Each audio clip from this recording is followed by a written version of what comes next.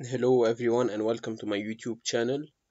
So today we're gonna see error 103 in Plaxis. So before I start, if you're into engineering and learning, just subscribe to my YouTube channel. It will be very helpful for you.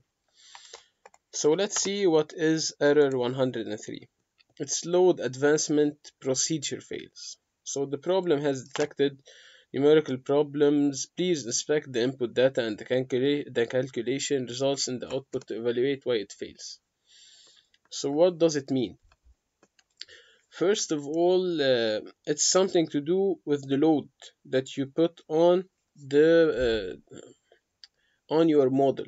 So first of all, you're gonna check the load. It's maybe a very large, very big load. Uh, for example, the soil cannot take this load. So it's the first thing you should check. Just put a smaller value to the load. For example, if you had 10 tons, just put 1 to check if it's from the load. And you can inspect the output data. What does it mean? So you can see where does it fail. When you go to the output, they will show you where the soil has collapsed.